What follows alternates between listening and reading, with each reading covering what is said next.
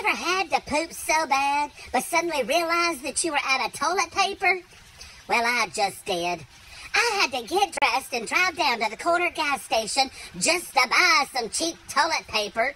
When I got up to the counter, I realized that's all I had. And I didn't want the woman behind the counter to know what I had to do. So I looked around the counter and grabbed the first thing I saw to add to my ticket. Go figure, a magazine. So I looked around for something else, and I grabbed the next thing I saw, a pack of matches. Good grief. Well, the lady looked at me, she rang me up, and on my way out the door, she said, I hope everything comes out all right. Aggravate me. I looked over my shoulder and I said, I'll let you know. Lord, some people.